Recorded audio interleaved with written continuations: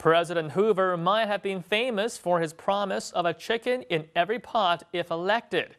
But the 31st president of the U.S. might become famous in China for an entirely different reason. Hoover had also worked in China, spoke Mandarin Chinese with his wife, and had worked in a Chinese mine after he had graduated from Stanford.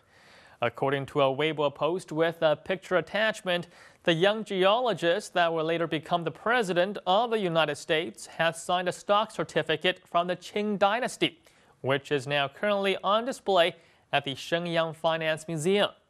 The stock certificate shows that a long relationship between China and the U.S. that stretches back for more than 100 years. And besides having worked in a Chinese mine, Hoover also lived in the Chinese port of Tianjin with his wife, fought during the Chinese Boxer Rebellion, and sought to improve the lives of Chinese workers by ending the practice of imposed long-term servitude contracts.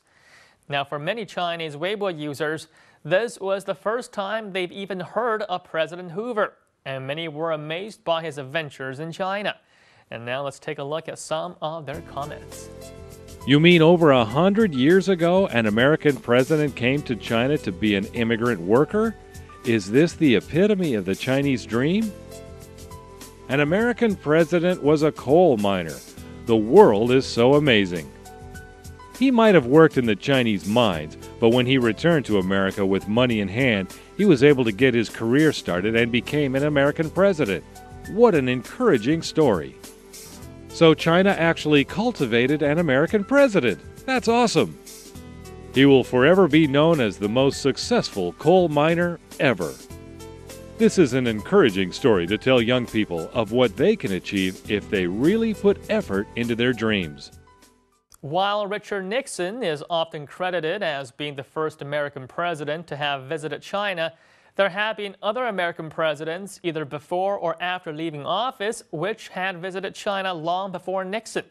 Besides President Hoover, who was in China in 1899, former President Ulysses S. Grant also made a trip to China during his world tour.